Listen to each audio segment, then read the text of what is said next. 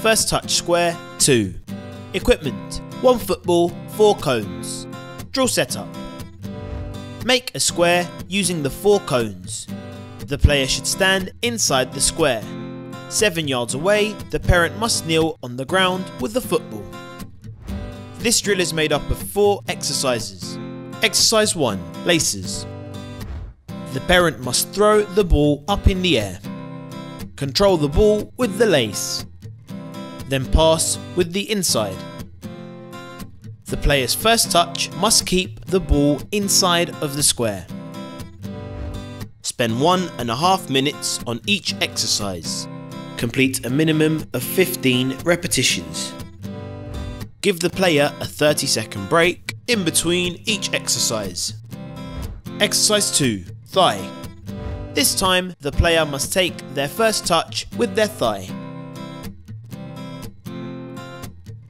Control the ball with the thigh, then pass with the inside.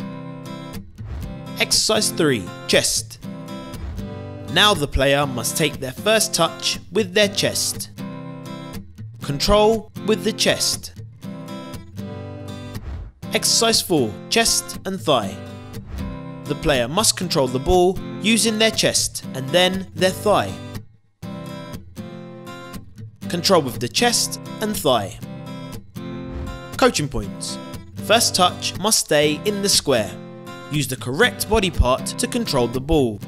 Passes must go back to the parent. Benefits. First touch, ball control and using different parts of the body. Final instructions. Spend 1.5 minutes on each exercise. Give the player a 30-second break in between each exercise. Complete a minimum of 15 repetitions per exercise.